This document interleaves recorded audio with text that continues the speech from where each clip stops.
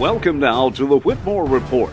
Robert W. Whitmore brings his own brand of commentary, incestuous insights, and impacted words. Now, Mr. Whitmore. Hi again, everybody. Hey, let's start out with a take two. Hi again, everybody. Bob Whitmore here. Let's start out with a You blow it once, let's start over.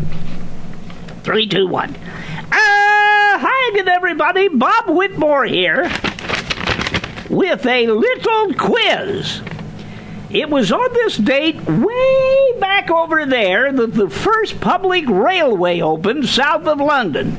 Now, when do you think that was? Railroads, they're modern, but they're not really. I'll give you a moment to think.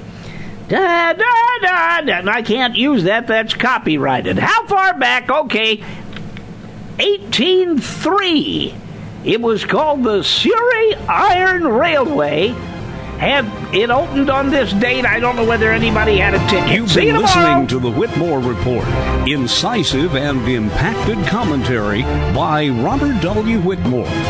Join Mr. Whitmore weeknights right here. This is the Shrivikman Radio Network.